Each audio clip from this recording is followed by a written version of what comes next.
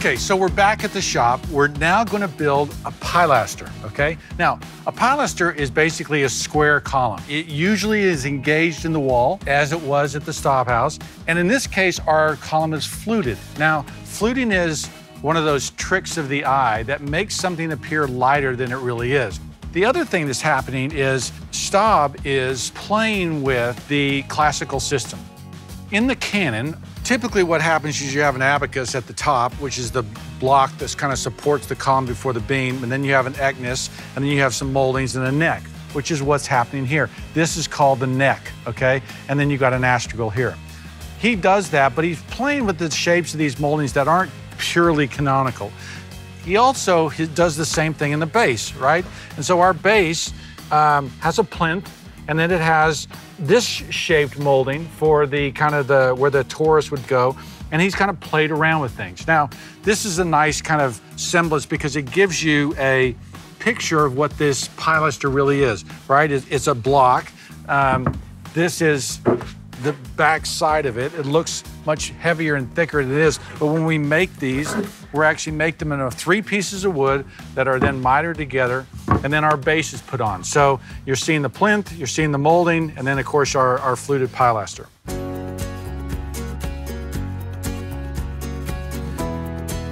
The capital at the top, which looks like this, right, which are those moldings here, are made up of 3 moldings, okay?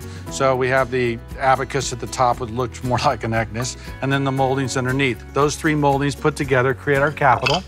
And then you have the neck, and then you have the astragal underneath, which is this molding. So there's our 3 moldings, there's the neck in the middle, and then the shaft runs down here. Now, the way we make our shaft, right, we cut our fluting into the shaft and we stop our fluting, okay? This is where the neck, the astragal fits in, right? Fits in right there, and then our capital fits right at the top, okay?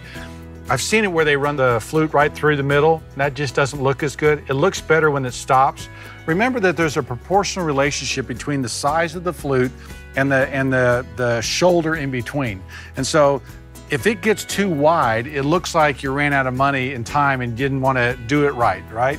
There should be a proportional number of flutes and a correct width of the shoulder here to make this column look right.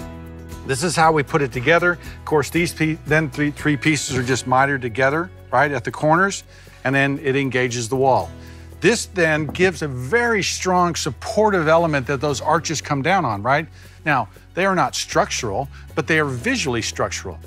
Part of the whole classical system is that it communicates support. When you stand in an opening like that and there's strong pilasters either side and a pretty arch, it draws you through there. It's kind of the beauty of the system. So, in conclusion, because he understands the rules of the classical system, he is now be able to take the language and play with it, right? Really do some poetry, play around with this Colonial Revival era. It's looking at all 3, the Georgian, Federal, and Greek Revival, and going, I really like that element, I like that element, let's draw them together and make them work. And Staub did it in a wonderful way.